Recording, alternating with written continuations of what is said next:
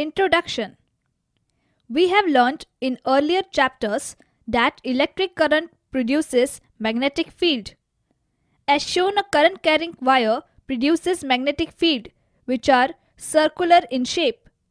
We also learned that two current carrying wires exerts a magnetic force on each other.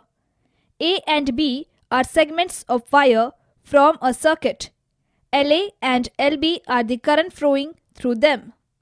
We can see that FBA is exerted on A by B. FAB is the force exerted on B by A. The direction of these forces is determined by right-hand rule.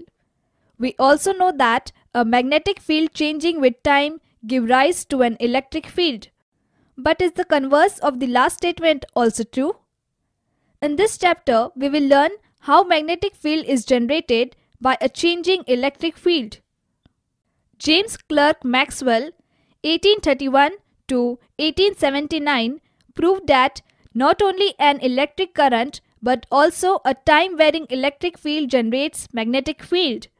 Maxwell also justified the existence of electromagnetic waves. The combination of mutually perpendicular waves, electric and magnetic field varying sinusoidally and propagating in the direction perpendicular to the plane of both field is called electromagnetic field waves. Electric field vector is given by E0 sin omega t minus z by c. Magnetic field vector is given by B0 sin omega t minus z by c, where E0 is the amplitude of electric field, B0 is the amplitude of electric field.